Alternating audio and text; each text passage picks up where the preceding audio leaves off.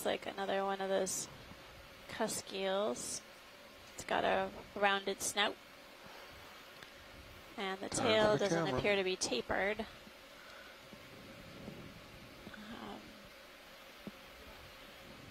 I think this was a fish that we didn't quite get an ID on at the beginning of the dive. So it's great if we can kind of keep looking at it. All the time in the world. Good.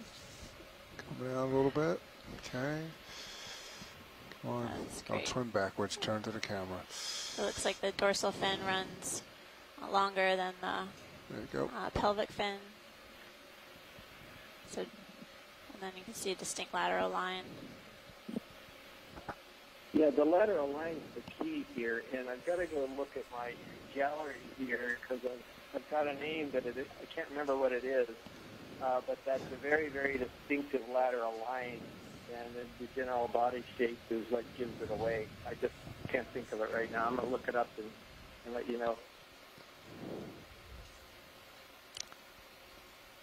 Thanks, Chris. I think I don't know if we can get any. I got it. Oh, good? Okay. I think it's in the genus Lamprogrammus, so it is a Cusk Eel, and Lamprogrammus is the genus.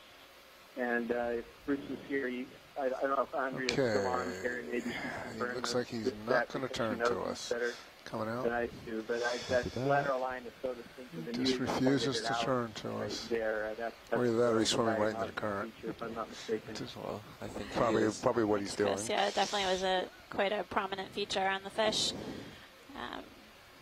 If you want to come wide, I can rotate and look at him. All right. See what that gives us. Got room? Yeah, you do. Yeah.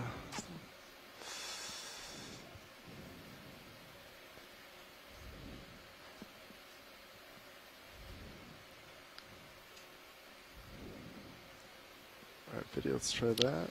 Going in. Tilt down if you can. The more of a zoom on the lateral line we get, the better ID we will He get. just kind of turns with that, huh? They want the side profile view. Yeah, That's what this is they're going perfect. for. Okay. We don't need the head Oh, necessarily. we got a good side. We definitely got that. Yeah. The fish is actually behaving for us for a change. You're upstream of it. You're just going to keep making a mess.